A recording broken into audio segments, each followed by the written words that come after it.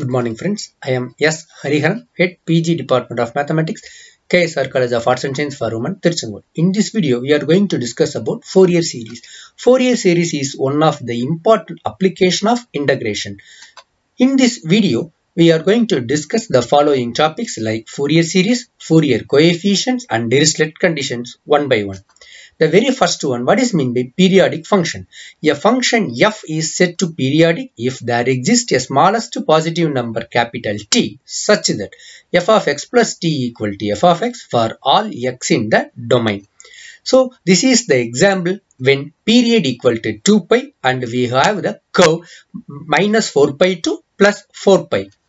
So introduction, let f be a periodic function of period t. It can be proved that f can be expressed as the sum of an infinite number of sine and or cosine functions, that is s into f of t equal to a0 divided by 2 plus summation n equal to 1 to infinity an into cos 2n pi t divided by t plus bn into sine 2n into pi t divided by t. This infinite sum is known as a Fourier series.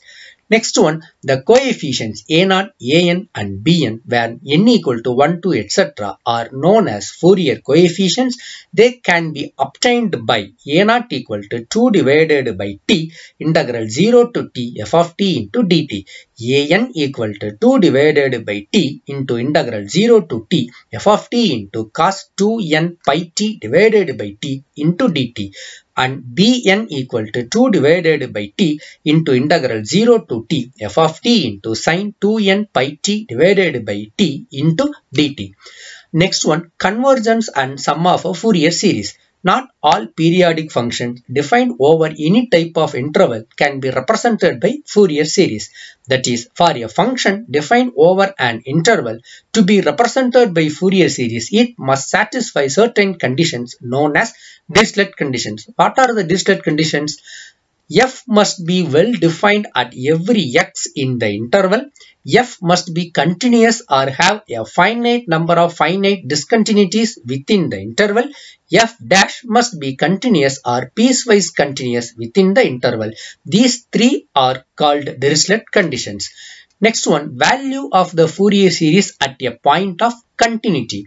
If f satisfies Dirichlet conditions and let S be the Fourier series of f at x equal to a, if f is continuous at a, then S into f of a equal to f of a.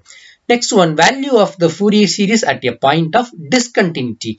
If f is discontinuous at a, then let f of a bar and f of a power plus be the left and right limits respectively, then the value of the Fourier series at x equal to a is s into f of a equal to f of a bar plus f of a power plus whole term divided by 2.